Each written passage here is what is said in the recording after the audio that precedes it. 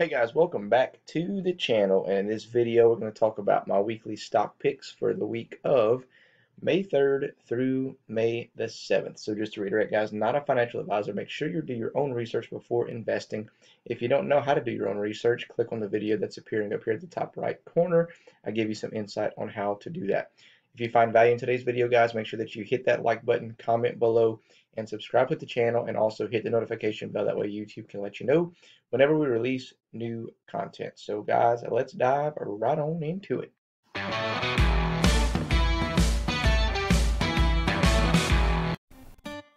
Hey guys, so before we get too far into it, we're going to talk about a recap of what happened last week of April 26th through the 30th. So my picks were Clove, CLOV, ZOM, ZOM, and IQST. Okay guys, so you can see I told you to try to get Clove below $9 if possible on Monday, and as you see, if you bought it maybe pre-market, you could have got in there. But man, it ran up all the way up to about 11.42, close to 11.50, and I'd kind of recommend getting out at about 10.50 just to play it safe, so about like right here. But it did also have a little pop later after that before starting to kind of pull back again and get kind of close to right at about where the entry point would have been. ZOM, you could have got in at under $1, and it went all the way up to $1.28. So that would have made for a good swing play if you did that. It's also setting up nice again for those of you who didn't catch it this last time. It may hit like $1 before coming back up, but I think this is one to kind of keep an eye on moving forward. And of course, IQST, this is kind of a longer term play. I said anything under $1 is a good buy in my opinion, but it ran all the way up to 95 cents. So you could have gotten in and rode it up to 95 cents, taken profits, and really got back into it again right at basically what you got into it again. So I bought here at about right at 77 cents. I was gonna buy on Monday, but as you see, it shot straight up, so I wasn't going to chase it. I watched it and I was patient, and I watched it all the way until it got back down to 77 cents, and that's where I went back and re-entered my position. So now I basically doubled my position on it, and I'm hoping it kind of tries to consolidate around this 77-80 cent level, and if it falls into the 60s again, for sure I'm going to be doubling my position again. But if it stays around this level, I'll probably buy more here at the 77 to 80 cent range. Okay guys, so my picks for May 3rd through the 7th is ticker symbol HAE, IDEX, and FNGU.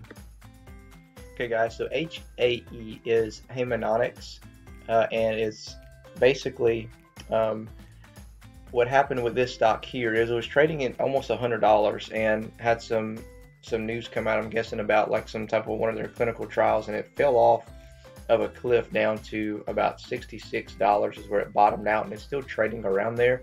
These are one of these picks where I talk about when I go to FinViz and I see like a stock that's really oversold. This is one of those where it's just kind of bottoming out at that $66 level. So I want you to read, I want to read through this little article off of Investor Observer.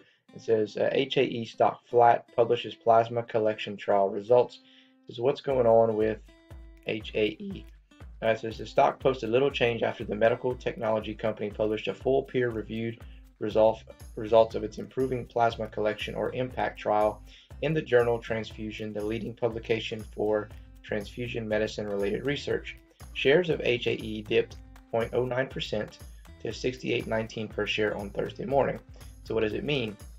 HAE new publication elaborates on trial data from IMPACT, a multi-center double-blinded study and one of the largest randomized controlled trials spanning 3,443 donors and 23,137 plasma donations.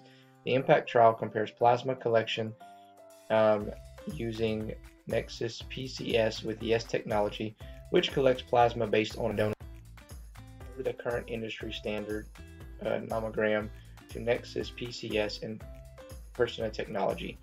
The latter involves a new personalized percent plasma nomogram based on body mass index to enable a more tailored collection target. The trial results showed personalized donation fared better, posting a yield increase of 8.2% more plasma per collection average. Okay, so it goes down and says plasma is a critical ingredient for important medicines that can have a life-changing impact on patients suffering from hundreds of conditions, including, and gives you a whole list of these, gives you a couple of lists of those things there. I want to go down here. It says the fundamental ranking of this company is an 89 out of 100, okay, which that's great. But this is kind of more of what the company does down here. It says sells products used to handle and analyze blood. The firm sells products in categories such as, and it gives you a whole list of these things here. So I'm going to link this article in the description below if you want to take a look at it. But the main thing I want you to realize is it's super undervalued, okay? And these plays here, especially these medical companies, these technology companies, when they get beat down like that, they'll stay around those prices for a little bit, and then all of a sudden they'll start recovering and they'll pop 5, 10, maybe $15 over a 1 to 2 week period. Okay, so that's something to kind of keep an eye on.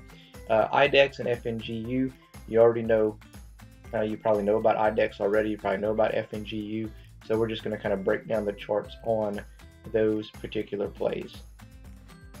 Okay guys, here is HAE, and as you see here, we bottomed out on the fib level and we're just kind of consolidating around that $66 mark.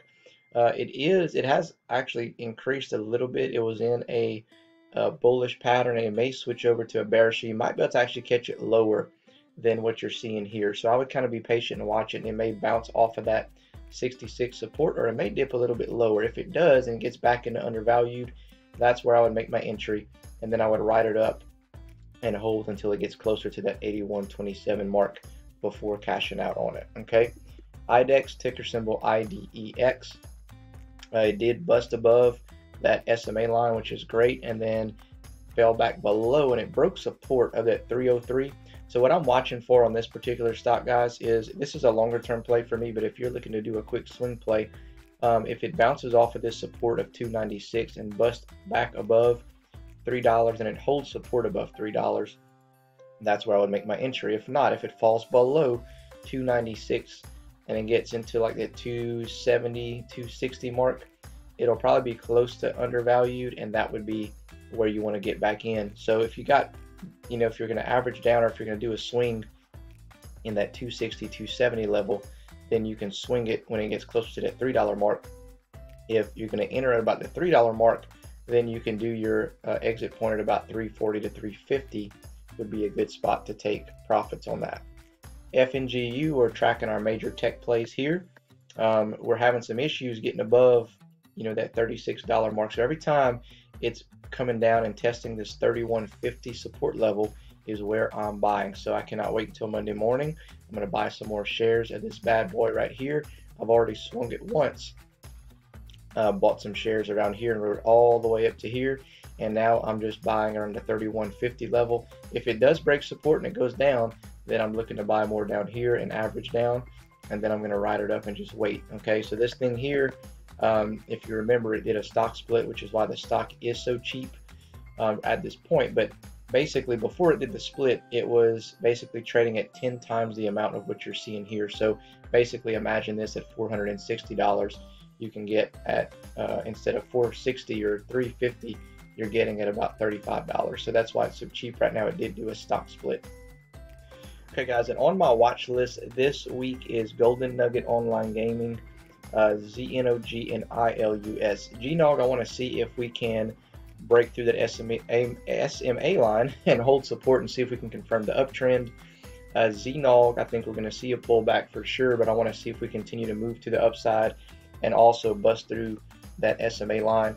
And ILUS is one that I'm going to start keeping an eye on now and kind of do some more DD before I talk about buying, because I keep seeing it pop up online and I got a lead on it, and now I want to kind of dive into it. It's currently at about 8 cents. Okay, so I'm going to start doing some research on it, and I'll let you know if I do decide to buy. And that's all I got for you today, guys. I hope that you liked the video and you found some value in it. If you did, make sure that you like the video, subscribe to the channel, hit that notification bell, let me know what you would like to see by commenting below. Other than that, guys, we'll catch you in the next video.